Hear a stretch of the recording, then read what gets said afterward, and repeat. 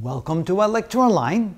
Here we have an interesting and challenging problem for us. We have two unknown capacitors, C1 and C2, and when we connect them in parallel, their total capacitance or equivalent capacitance is 18 microfarads, but when we connect them in series, their total capacitance is 4 microfarads. We need to find the values of C1 and C2.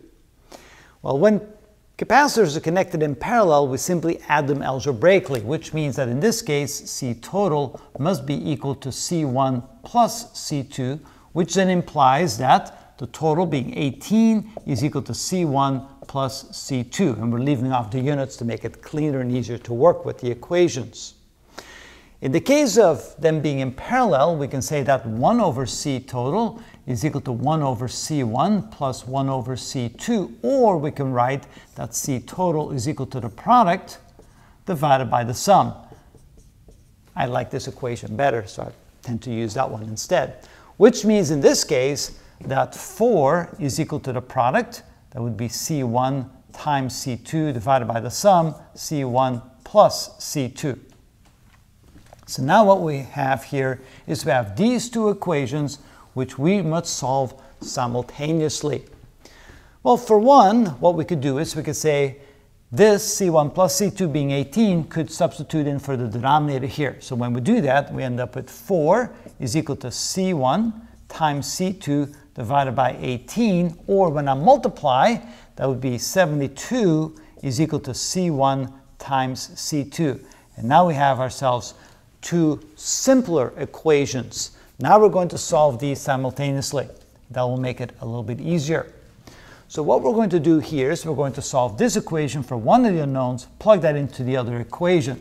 So starting with this equation here, we can write that C1 is equal to 18 minus C2, and take that form of the equation and plug it into this equation.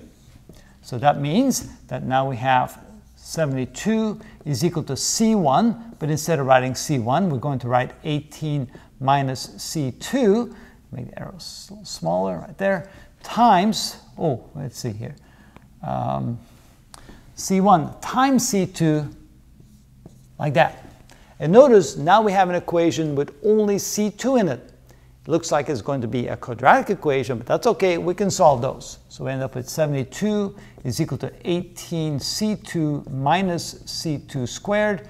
Moving everything over to one side, we have C2 squared minus 18C plus 72 is equal to 0. And that looks like it's probably factorable. So let's try to factor that. So we have C and C. We need to have two negative signs, and two numbers when multiplied gives me 72, when add gives me 18. 6 and 8 looks like it might be it. 6 and 8, no, not 6 and 8, 6 and 12, because 6 times 12 is 72, and 6 plus 12 is 18. That is it. So conclusion, and this should be C2 of course, that means that C2 is equal to 6, or C2 is equal to 12. Well, let's take one of our solutions. Let's take C2 equals to 6. And we plug that back into this equation right here.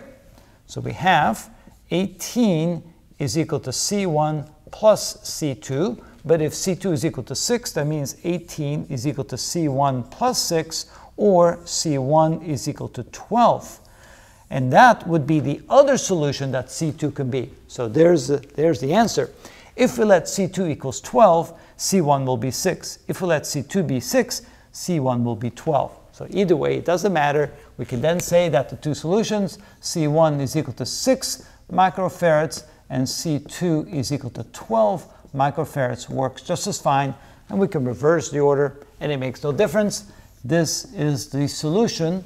And if you quickly want to check, add them together, you get 18. Do the product over the sum. 6 times 12 is 72 divided by the sum, which is 18. 72 divided by 18 does indeed give you 4. It looks like it checks. And that's how you find the solution to this particular problem.